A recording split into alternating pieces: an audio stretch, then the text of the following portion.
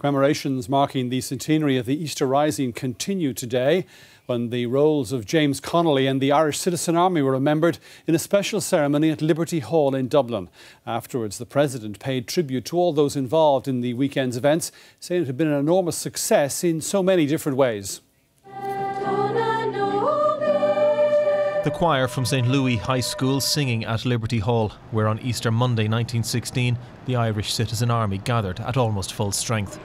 Today, a state ceremony would remember their sacrifice, with a serving soldier, the great-grandson of James Connolly, reading the proclamation in his shadow. Public na hearing, the Provisional Government of the Irish Republic to the people of Ireland.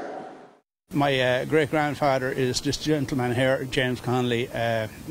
As we all know, a great leader, one of the signatories of the proclamation. President Higgins then laid a wreath in perfect silence and spoke later of his thoughts on the centenary celebrations. I think this has been very successful in so many different ways. Very particularly, it is wonderful to see the turnout in the streets, to see the reports from all over the country at the involvement that people had. It has often been remarked there would have been no rising without the Irish Citizen Army. Its founders would no doubt have been proud today then to see the Army of the Independent Irish State standing guard at the statue of their founder, James Connolly, for this one of the final ceremonials of the centenary period. When people refer to it, you just refer to it as the volunteers.